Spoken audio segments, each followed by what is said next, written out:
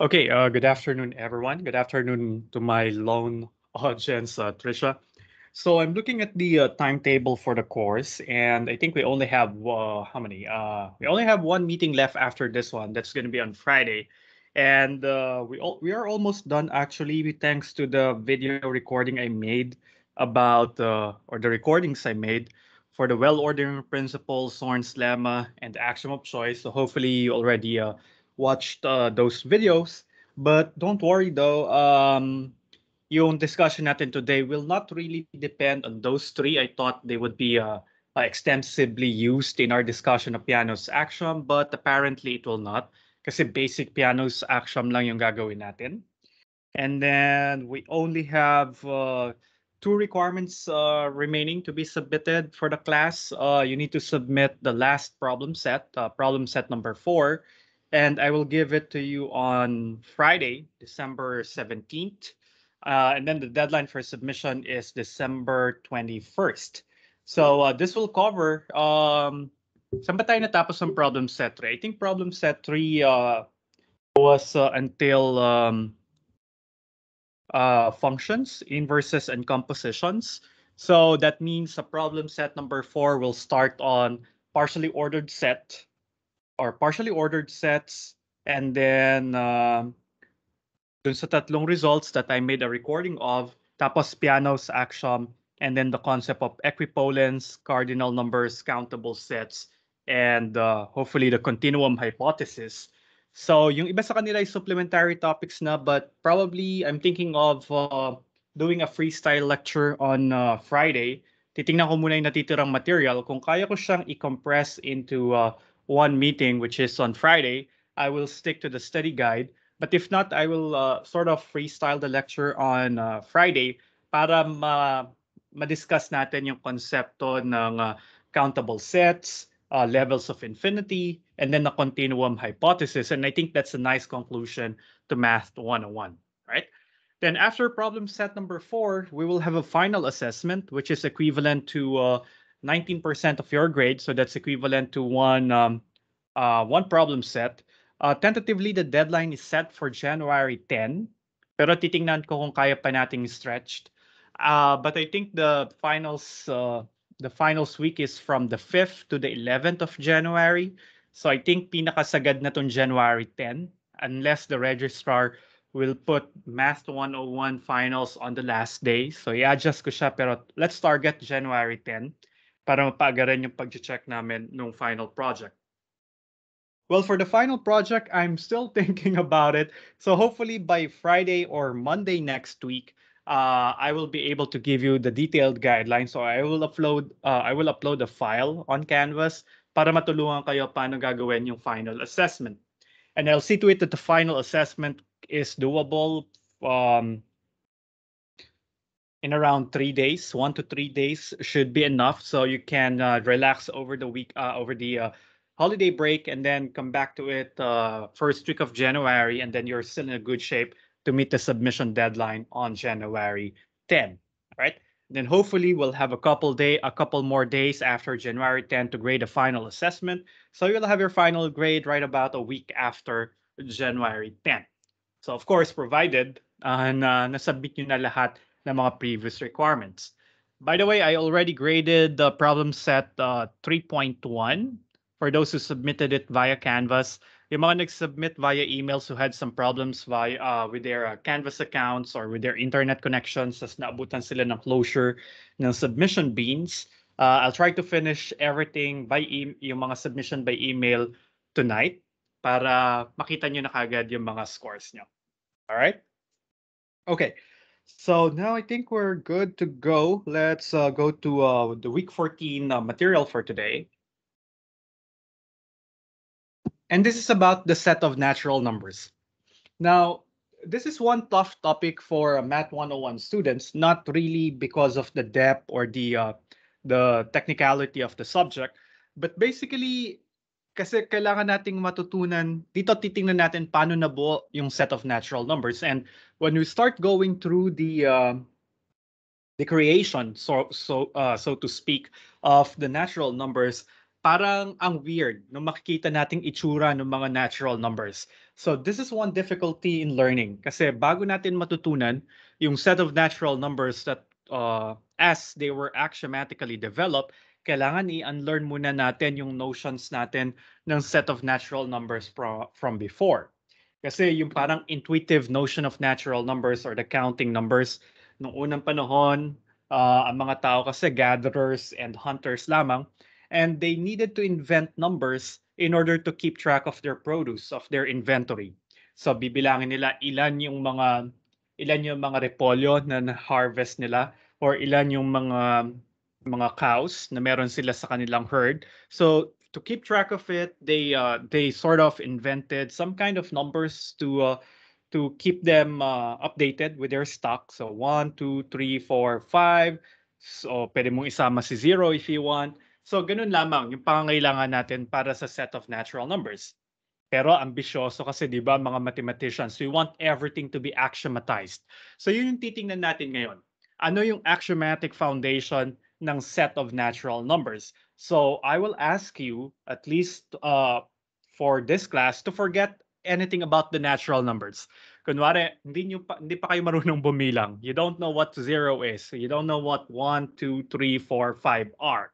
So kalimutan niyo muna sila. Let's start from a clean slate. We will try to first see a good attempt into developing the set of natural numbers in terms of a successor set.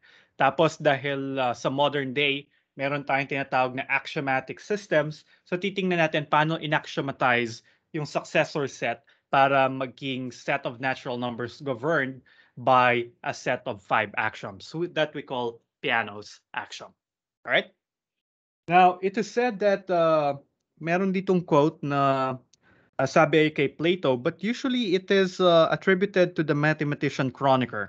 Sabi niya, God created the natural numbers and the rest by man. So, because usually, when you can study math, you can actually study math beginning from the set of natural numbers. Kaya sabi ni Chronicle, ginawa lang ni God ay natural numbers and then man created the rest. Kasi once you have constructed the set of natural numbers axiomatically, pwede mo nang i-develop ano yung mga integers, ano yung mga rational numbers. Tapos after ng rational numbers, ano yung mga irrational numbers, the real numbers, the complex numbers, and all of them are bootstrapped from the concept of natural numbers. Tapos makikita nyo later, pwede pala nating i-modify itong quote ni Chronicle. Pwede nating sabihin na God created 0 and the rest by man. Or God created 0 and everything followed. So let's see why we can say so. All right? So yun nga, kalimutan yung konsepto muna ng set of natural numbers. We'll start from scratch, assuming wala pang naiimbentong natural numbers. So para hindi kayo malito or hindi kayo ma-weirdan dun sa mga susunod nyong makikita. All right? So basically, intuitively we know that the set of natural numbers is an example of an infinite set. Though we haven't defined what an infinite set is, yun yung gagawin natin sa Friday. Pero you can think of it as hindi ako matatapos kabibilang dun sa mga elements ng set niya. Or I cannot write all of the elements exhaustively in a roster method. Hindi ako matatapos pagsusulat ng lahat ng elements ng set na yon. And the existence of infinite sets is guaranteed by Z of 6, or the axiom of infinity, which actually is a little bit sort of part of Peano's axiom. You will see later, kamukhang-kamukha siya nung isa sa mga Peano's axiom. Sabi niya, pwedeng mag-exist ang mga elements na napakaraming laman, napakarami enough for us not to be able to finish listing them down. Okay. So sabi niya, may isang set A na nag-exist such that si empty set ay na kay A. So kung ilo-drawing ko si set A or iro-roster method ko si set A, ganito yung magiging itsura niya. So si empty set daw ay na kay set A. So now you can think of the set A to be a set of sets, or it's a family of sets. So sets yung laman ni capital A. Si empty set ay na kay A. Tapos sabi niya, kapag ka daw meron kang element X kay A, yung X union X ay na kay A din. So sa lahat ng element ni A, yung X union set containing X is also in A. Now we already know one member of A, it's the empty set. So sabi nitong property na to, papalitan ko lang si X ng empty set dahil si empty set ay na kay A. Si empty set union, the set containing the empty set, is also in A. So ibig sabihin, magkakaroon ako ng pangalawang laman, the union being the set containing the empty set. So dalawa na yung laman niya. Alright? Tapos, oops, meron akong bagong na-introduce na element dun sa set capital A. Si set containing the empty set. Alright? So, ibig sabihin, yung set itself, union, the set containing the given set, ay dapat na kay capital A din. Tama? So, ito si X. Kasi nga, element siya ni A. So, isipin niya to si X. So, si X union, set containing X. So, si empty set na palitan lang ng X ay dapat nandun din sa set capital A. And so, I will have this third member of the set. Lagay ko siya dito. Okay? Kaya lang, nagdagdag na naman ako ng isang element. And note that this element is different from the previous two elements. So by, again, this assumption, all right, ito ay manganganak ng panibagong element dun sa set capital A. So siya ay dapat i-union ko. Okay, so ito yung current set na meron tayo. I-union ko siya sa set containing yung sarili niya. Set containing the empty set, union the set containing the empty set. All right? And whatever this union is, that's gonna be the fourth member of our set. All right? So siguro pwede ko pala itong i-simplify, no? Pag kinuha ko yung union nila, makukuha ko ay ito. Para mas maiksi yung nasa notation natin. All right? And then the third one would be the empty set.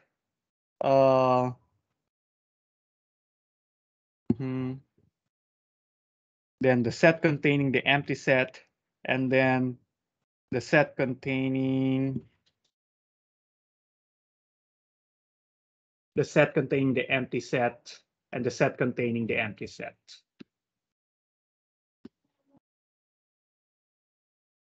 Okay, kulang ba ako ng braces? Tingnan natin. Isa, dalawa, and then yeah, kulang ako ng isang brace. And then, tama na. Tapos may comma pa rito.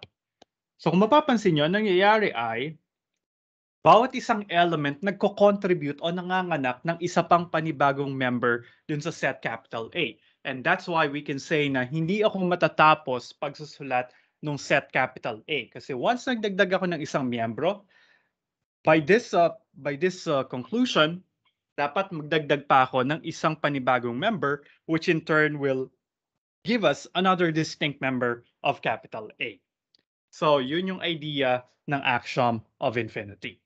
And basically, and the axiom of infinity actually could be used as the basis for the construction of the set of natural numbers, as we will see in the following slides. So, copy ko lang to before I shift to, lagyan ko muna siya ng end brace dito para sa set, and then I'll copy it for later. Okay. All right.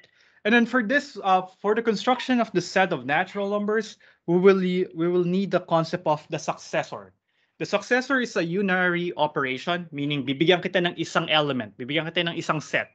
So kaya mong computein ano yung successor ng set na yon.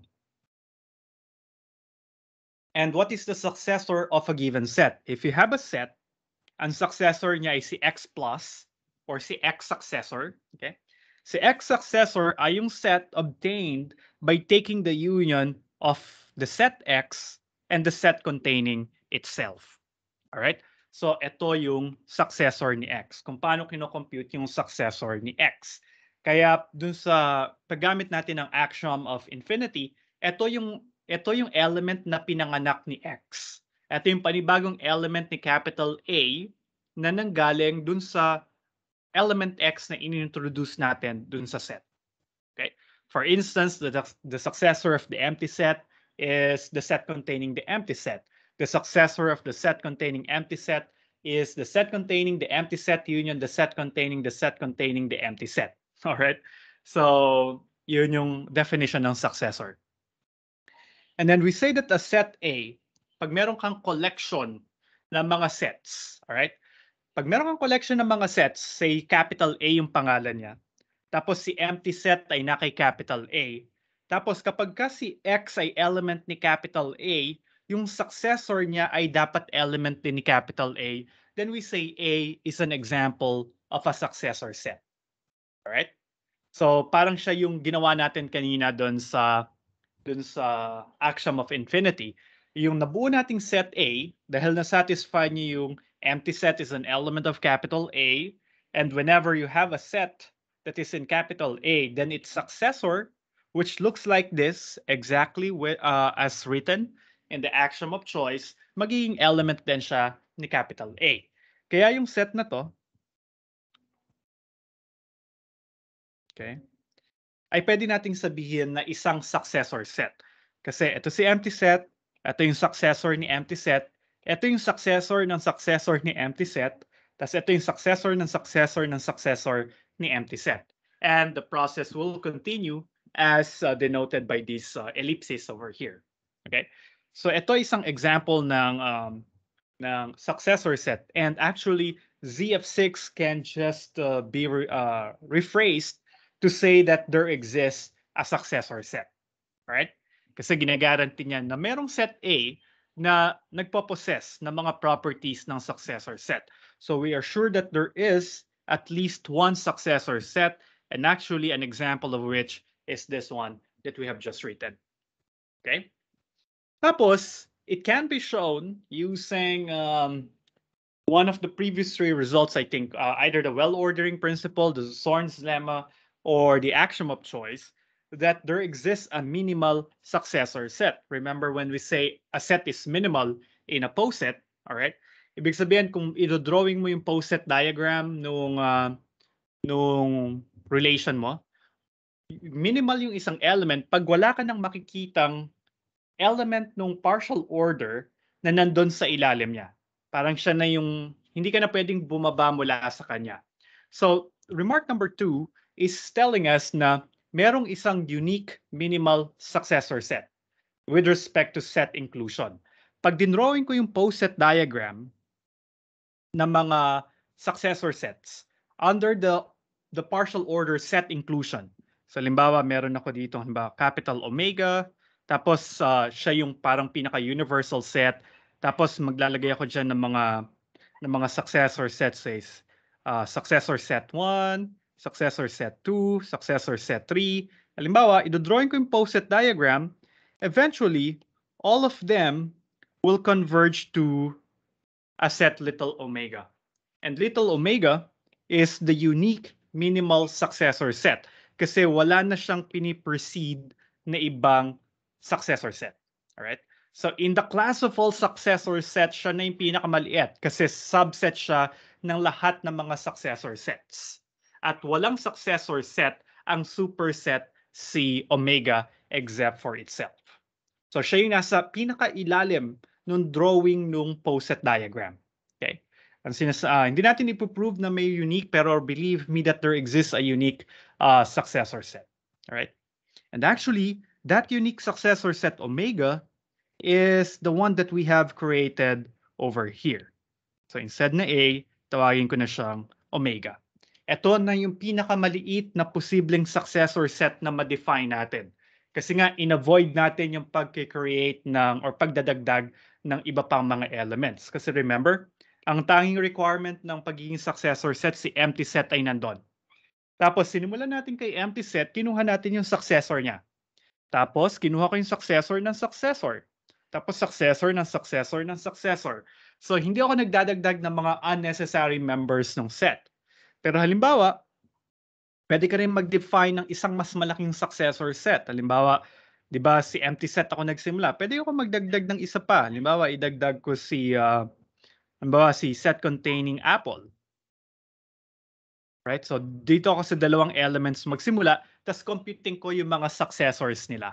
And that will, in turn, give me a larger successor set, larger in the sense that that new successor set that started with the empty set and the set containing apple is a successor set that is a superset of omega. All right.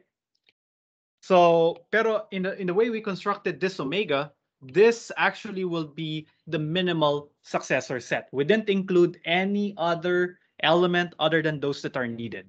Okay, siya yung pinakamaliit. And omega is what we call the set of natural numbers. So pwede na rin natin tawagin si omega to be our set of natural numbers. And this is what I'm saying earlier na it looks kind of weird na ganito yung pagkaka-define ng set of natural numbers.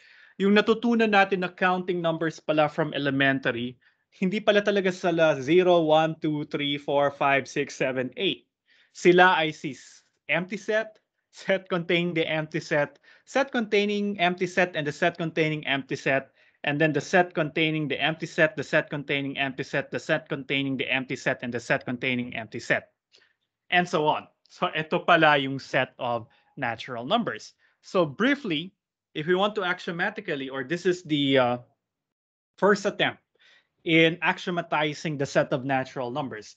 The set of natural numbers is the minimal successor set, is the unique minimal successor set. Tapos tingnan niyo yung kagandahan ng pagkaka-develop ng set of natural numbers dito. Kasi we only used concepts that were previously defined. Remember, in all of our discussion about axioms, about sets, and so on, walang konsepto ng numbers. Never natin dinefine ano yung number one. Ano nga ba yung ibig sabihin ng number one? It's just an abstract object na number one. Meron tayong bias, meron tayong predisposition about what the number one is, but we haven't defined them technically all throughout the course. Kaya if I want to keep my discussion axiomatic, hindi ko pwedeng gamitin si 1 pag kinonstruct ko yung set of natural numbers. Kasi hindi ko pa siya na-define before. Though ginagamit natin sila sa mga proofs, nag-prove tayo about even integers or natural or even natural numbers and so on. Pero ano nga ba ang konsepto ng numero? Yun ang hindi pa natin na-define. Now, this is the first step into doing that. The set of natural numbers is the minimal successor set. Ano yung itsura ng minimal successor set? Eto siya. Now, there's a big problem at looking at omega or n, the set of natural numbers, this way. Napaka-tedious at saka parang unfamiliar, napaka-foreign or alien nitong set of natural numbers nito. So to make it easier and look more familiar, I will now define the usual natural numbers that we see, okay, or that we had been using since the day we learned how to count. All right. Okay. I will just randomly assign 0 for the empty set. Problema kasi doon kay omega, napakaraming braces, ang daling ma-lost doon sa pagsusulat ng braces. So pwede kong isulat si empty set, i-assign ko siya dun sa symbol na 0, which for now means nothing except that it is the representative for the empty set.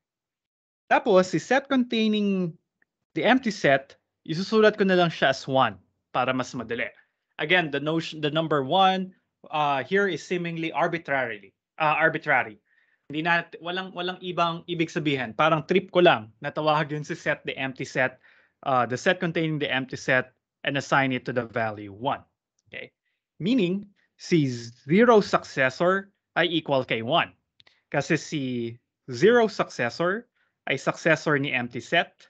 Tapos si empty set successor ay the empty set union the set containing the empty set, which is the set containing empty set, which we decided to call the number 1. So ito yung proof na ang 0 successor ay equal kay 1. And then, I will call the set containing the empty set and the set containing the empty set to be the element 2. Right? Na successor siya ni 1, so si 2 successor ng successor ni 0. And so on. So this will be assigned to 3, and so on. There's no biggie on my choice or my decision to call the empty set 0, the set containing the empty set 1, and so on.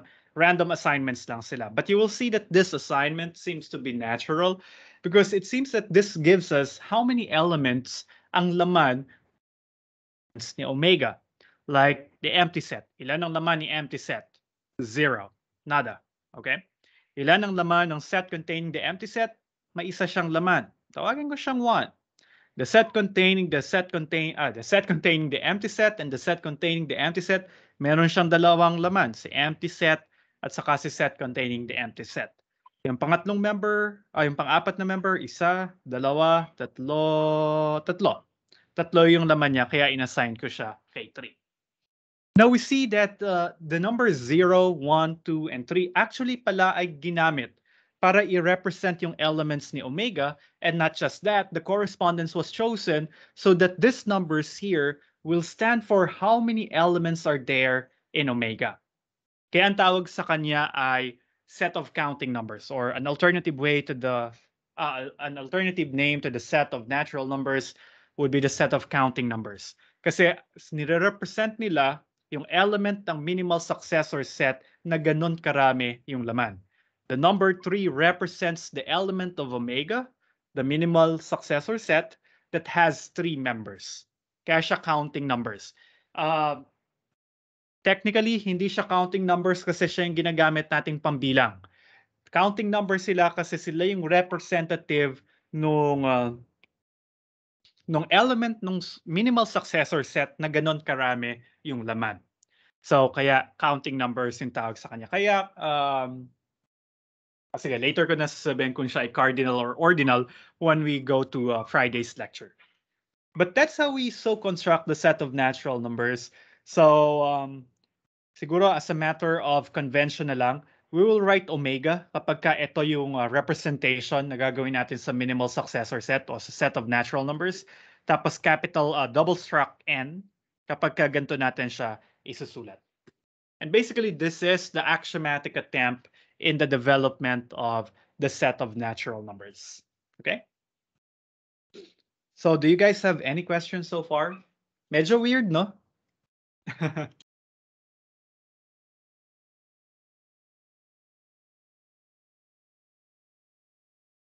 All right, so if there are no questions, let's proceed next.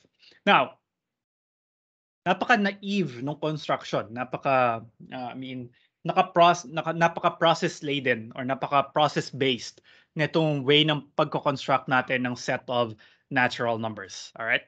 Now, in 1889, there's this mathematician who tried to formulate or to axiomatize the set of natural numbers or the construction of the set of natural numbers. Siya si Giuseppe Peano. So, siya yung unang nag-try ng na mag-lay down ng axioms. Ano yung mga rules governing the set of natural numbers? Alam natin siyang i-construct. Pero ano yung magiging basis o ano yung mga self-evident truths that will lead us to the development of the set of natural numbers? Doon na-construct na natin siya. Right? Paano natin mape-prevent yung pagkakaroon ng mga paradoxes? So kailangan piliin natin yung mga axioms governing the set of natural numbers in a nice way para walang magkaroon na internal contradictions because gusto natin ang axiomatic system natin ay maging consistent. All right? And actually, it was Dedekant who formulated or who finalized Peano's axioms using the concept of the successor set. So usually, or it is rightfully called Peano's axioms, or rightfully called the Dedekant Peano's axioms. Pero ang nag-stick sa literature or in popular culture ay Peano's axioms na lamang. All right. Now, these are 5 self-evident truths that are often assumed as properties of the set of natural numbers, and only the set of natural numbers will satisfy all of these properties. Okay. Tapos kaya sabi ni Kronecker, God created the natural numbers kasi nga sila yung galing sa mga axioms. Nanggaling sila sa mga self-evident truths in nature, namely these 5 axioms over here. Tapos wala tayong axioms para sa integers. Wala tayong axioms para sa real numbers. Kasi sila ay nakadefine depende sa mga natural numbers. Kasi di ba, pag meron ka ng set of natural numbers, ang daling i-define ng integers. Siya lang ay set of all natural numbers together with their additive inverses, yung mga negative natural numbers. Tapos, makukuha mo yung integers.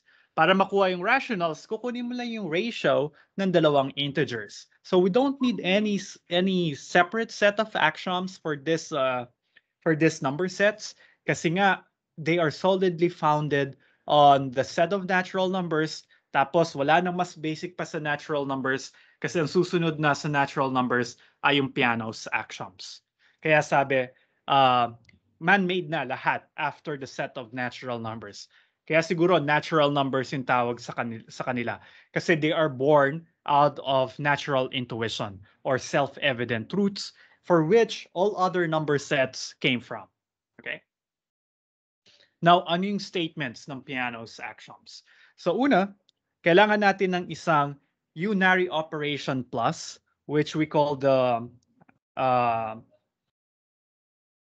successor relation. Okay? So pag meron kang isang set, pwede nating makompute yung kanyang successor to be the set union the set containing itself, as we have seen in definition 5.1.2.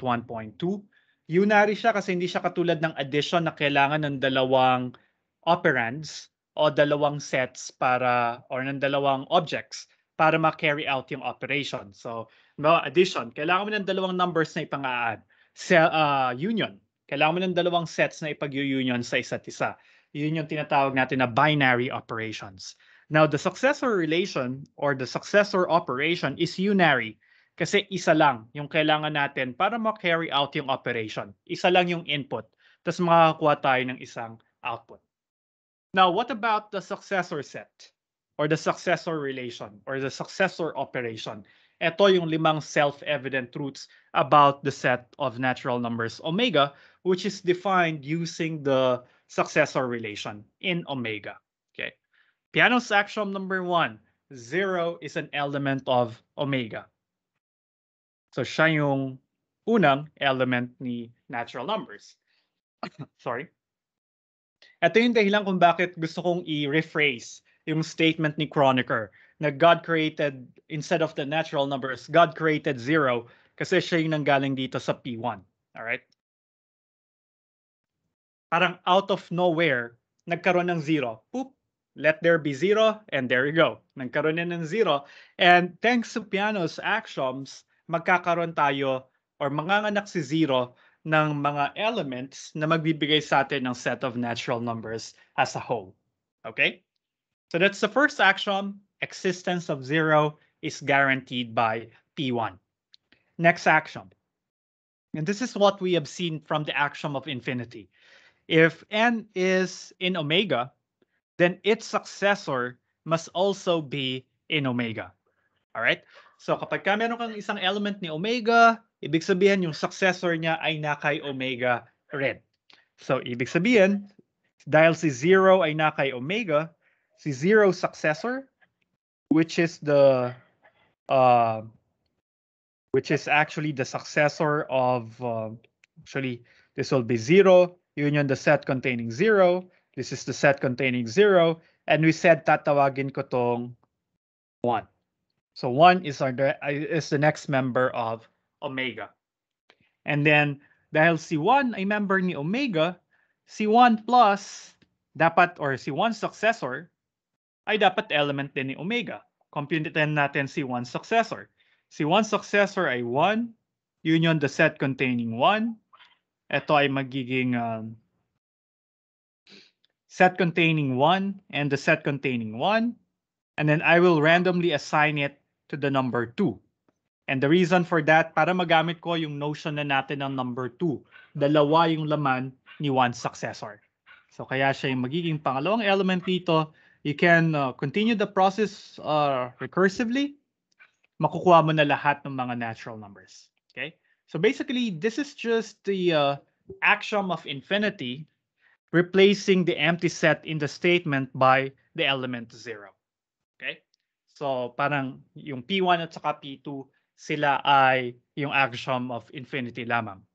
Pero gusto nating mag-guarantee na wala nang ibang malalagay kay omega other than the other natural numbers that we know. We want omega to be the minimal successor set.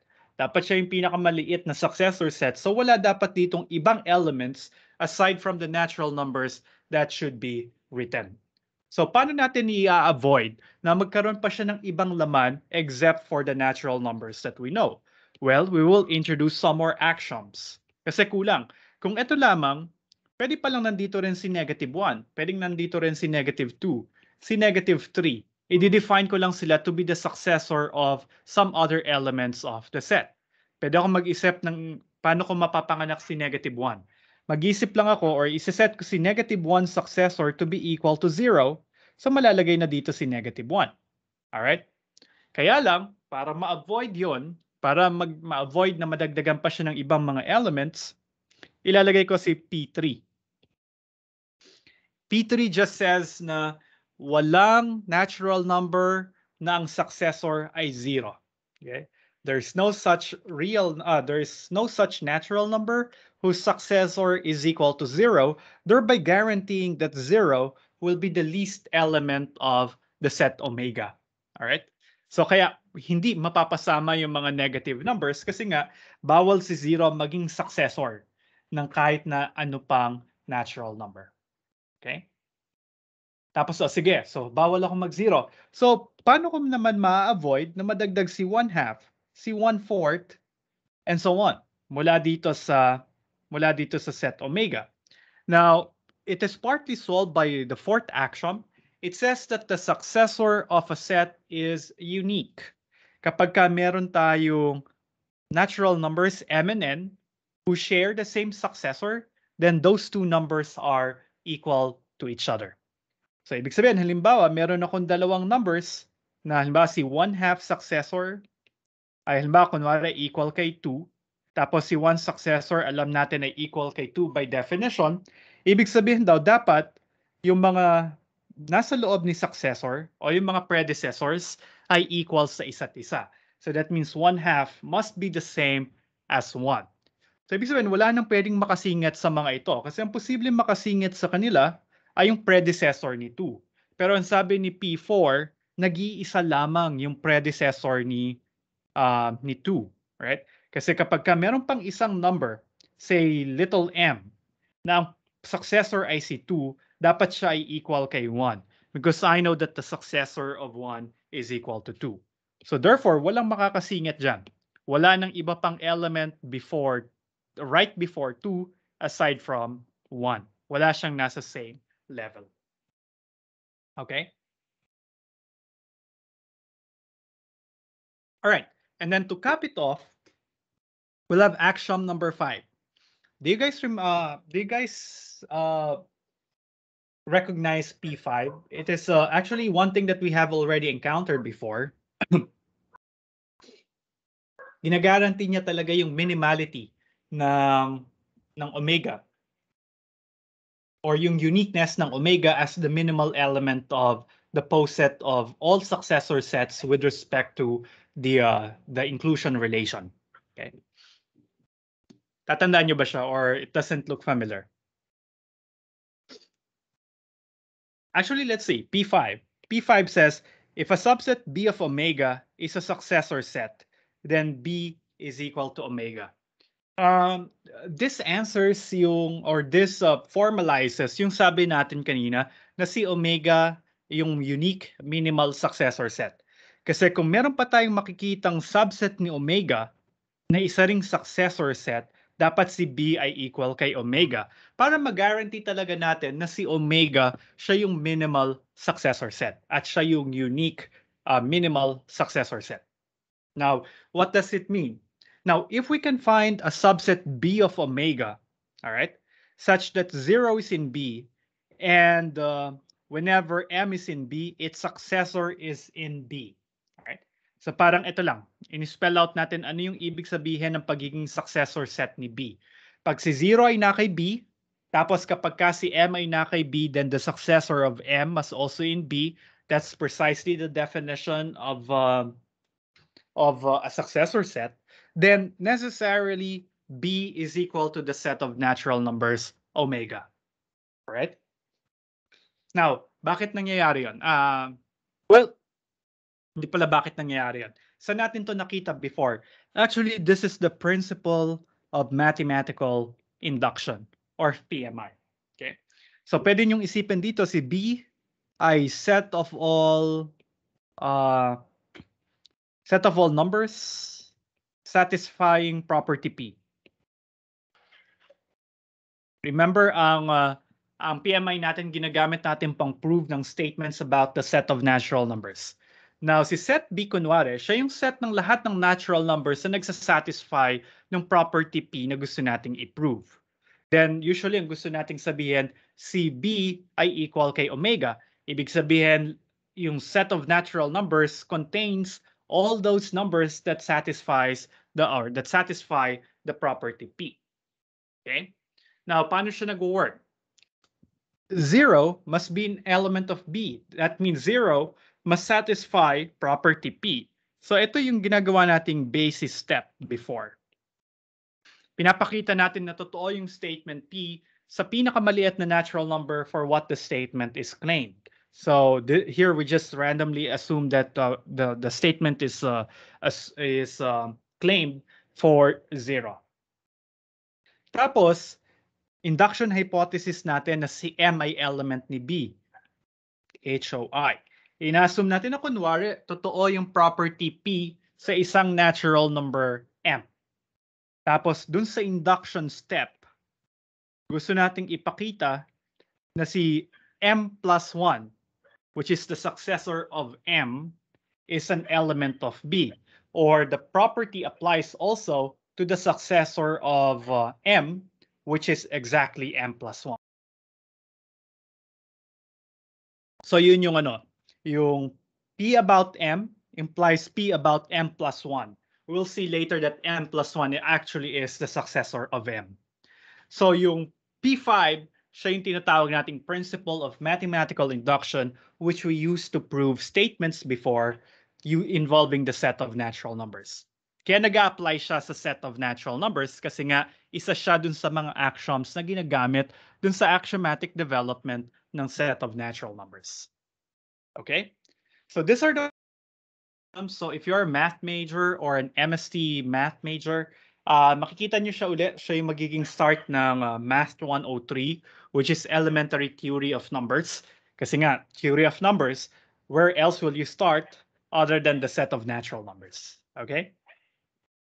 So dito sa Math 101, medyo dadaanan lang natin itong konsepto na to para ma-justify yung countability equivalence kay N na gagawin natin on Friday.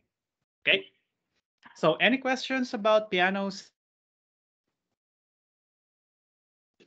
Sorry kung medyo paputol-putol yung internet ko. Nakikita ko yung Wi-Fi indicator ko. Palipat-lipat siya sa active connection saka connection lost. So yeah, hopefully hindi ganun kasama. I apologize if it is.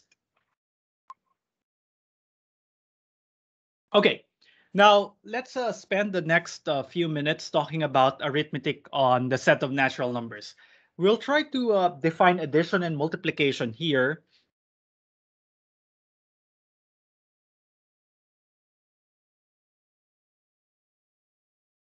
There you go. I hope I'm back. We'll not prove the properties, so i-state lang natin siya. Tapos tingnan natin yung siguro paano dinefine yung addition at saka multiplication natural numbers. Yung properties nito, naalala ko nung undergrad ako, pinrove namin sa Math 155 sa real analysis. Though ngayon, nagtuturo ako ng 155, hindi ko na diniscuss yung set of natural numbers. So I think you will encourage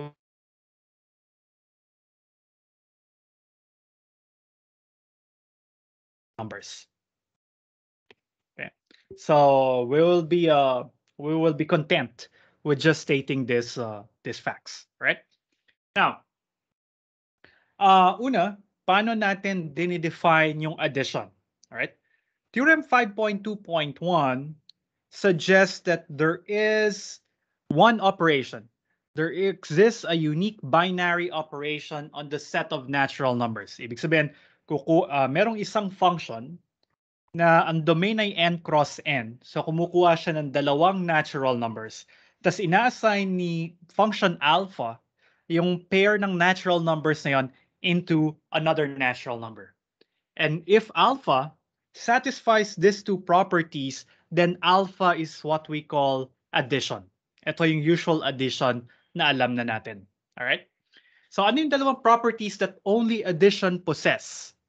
Ito yung dalawang properties na si addition lamang yung nakaka-satisfy among the class of all binary operations on n cross n.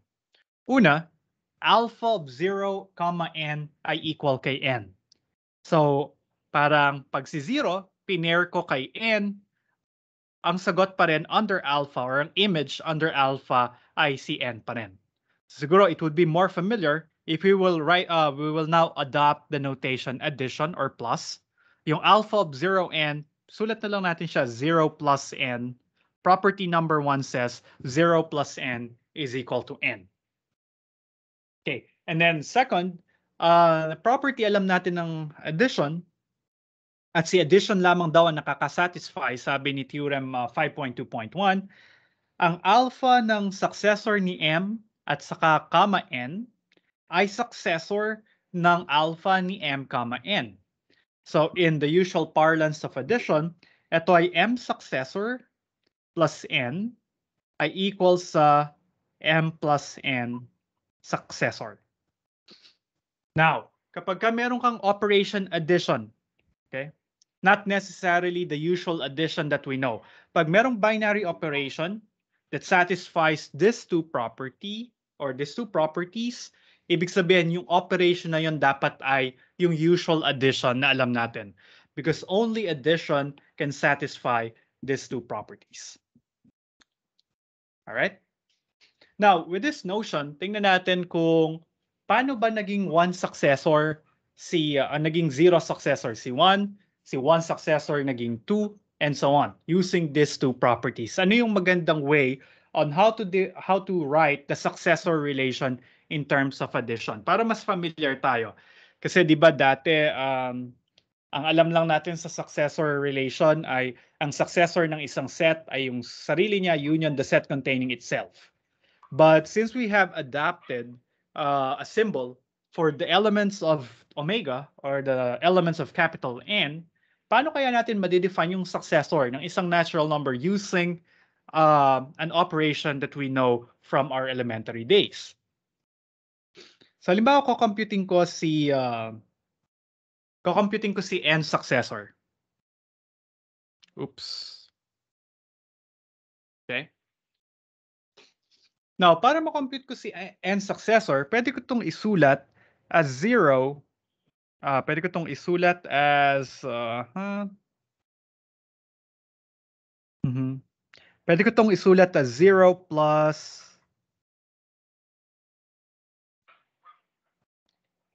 n successor. Teka, baligtad yata. Anong mas magandang paraan?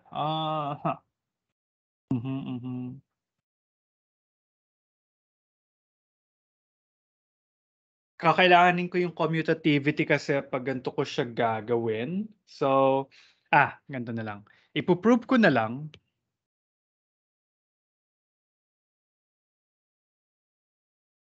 na si n successor ay equal kay n plus 1. Alright? Kasi dun sa discussion ko ng PMI, nadulas ako, nasabi ko na si m successor ay equal kay m plus 1. Pero hindi pa natin na-define kung ano yung addition. Now, sa Theorem 5.2.1, alam natin na merong operation alpha that satisfies these two properties. And actually, that unique operation is addition. So, siya yung usual notion natin ng addition. Now, ipoprove ko yung statement na nadulas ako kanina, na sinabi ko na si m successor ay equal kay m plus 1 para maging kamukha ng P5 yung PMI natin. Now, how will I prove this? Well, I will start with actually dapat siguro 1 plus n. Ina-avoid ko kasing gamitin yung commutativity kasi at this point hindi pa na-prove yung commutativity, so hindi ko pa siya pwedeng gamitin. So hopefully gumana sana ito dito. n plus 1. Okay, so I think this should be fine. All right, proof. Again, I hope you recognize my quandary here. Ano yung problema ko kung bakit hindi ko siya pwedeng isulat na n plus 1? Kasi hindi pa natin na-prove na commutative yung addition. Though alam na natin siya from elementary, pero axiomatic yung development ngayon, meta-axiom of ignorance will come in. I cannot use any result that were not previously proven nor assumed. All right? So, prove ko tong equation na to, mag-start ako sa isang side niya. Mag-start ako kay 1 plus n, tapos ipapakita ko equal yon kay n successor. Okay? 1 plus n, start ako dyan. I'll use logical arguments to show that this is equal to n successor. Okay? Now, we know that 0 successor is equal to 1. All right? By definition. So I can write 1 as 0 successor instead. Kasi kanina, alam natin sa construction, ang 0 successor, sinulat natin to be the symbol 1. Okay? And then by the second property, pag meron akong successor plus another natural number, equal yon dun sa successor nung sum ng dalawang numbers. So ibig sabihin, 0 successor plus n can be written as 0 plus n successor. Okay? So by Theorem 5.2.1 Section 2. Alright? Tapos, gagamitin ko yung Section 1 ng Theorem 5.2.1. 0 plus n. 0 plus n is equal to n. So the inside of the successor will just be n. Tapos kokopyahin ko yung successor sa taas. End of proof. Alright? So that shows that 1 plus n is an alternative way or is a better way to write n successor in terms of the operation addition. Okay? So this is an elementary illustration of how addition works. So you can use these two results or two axioms for addition. Kasi mga properties sila na alam na natin na nasa-satisfy ni addition para ma-prove yung associativity, commutativity, cancellation laws. This is what? Kapag ka si m ay less than or equal kay n, then there exists another natural number p such that kailangan kong idagdag si p kay m para makadating kay n. Tapos property 5 is the addition property of inequality. And then this is the zero property of addition. When you add two natural numbers, then that means those two natural numbers are both equal to 0. Okay? And then, yeah, Theorem 5.2.3 does the same for the multiplication. So sinasabi ng theorem na to, pag meron kang operation, merong nag-iisang operation mu or function mu from n cross n to n satisfying two properties. Ano yon? Ang mu ni 0, n ay equal kay 0. Tapos ang mu ng m successor at ni n ay equal sa mu ni mn plus n. Now, pag meron kang operation na nakakasatisfy ng dalawang properties na yan, then that operation is exactly the multiplication of natural numbers that we know. Because no other operation will satisfy these two properties. Okay? So kaya pwede nating isulat or tawagin siya by a symbol by the dot symbol. 0 times n is equal to 0 for all n. And then yung pangalawa naman, m successor times n ay equals mn plus n. So paano siya na-justify? Parang distributive property yan ng addition. So actually, you can use this property para ma-prove yung distributive property ng multiplication over addition. Kasi nga yung m successor, pwede nating isulat as 1 plus m or m plus 1.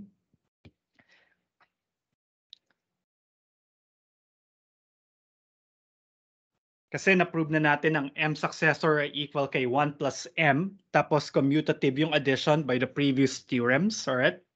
Tapos ita-times natin to kay n. Tapos parang distributive property siya. So ito yung distributive property in disguise. Magiging m times n plus 1 times n, that's going to be n. So para madaling tandaan yung second property. And using these two properties that we know that multiplication does satisfy and only multiplication can satisfy, we can prove the following theorems: associativity, commutativity, the cancellation law for multiplication, the distributivity of multiplication over addition. Then this is the multiplication property of inequality. And the last one is the zero property of multiplication. That when you multiply two natural numbers, then either the first or the second factor must be equal to zero. Okay? Kasi ito yung patikim sa axiomatic development ng natural numbers. Although magandang introduction na siya kasi kinonstruct talaga natin yung set of natural numbers, what is missing from here is or would be the rigorous proof of the different properties of operations on the set of natural numbers and the other properties like divisibility and other stuff which you will learn in Math 103. But for Math 101, I think we have all that we need for the set of natural numbers in preparation for our discussion of cardinal and ordinal numbers and levels of infinity on Friday. So sorry, overtime na naman ako, 6:30 na naman tayo matatapos, but I hope you got something from today. Do you guys have any questions before we call it a day or a night? Yes, Bea.